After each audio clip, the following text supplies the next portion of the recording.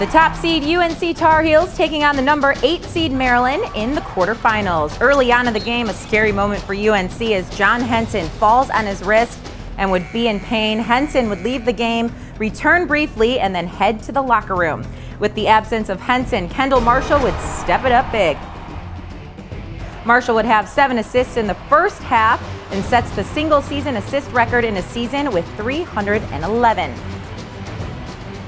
Maryland would prove to be a resilient bunch as they're down 8. The ACC scoring leader Terrell Stoglin would hit a big 3, puts Maryland down 5. On Maryland's next possession, Nick Faust goes coast to coast for a nice lay-in. Maryland, however, would trail by 10 going into the break. To the second half we go. Henson would return to the sidelines. Henson's there cheering his team on. Done for the game though, and X-rays would be negative. Terrell Stoglin trying to keep his Terps in the game, down 12. Stoglin hits the 3 off the inbound pass from Michael Parker.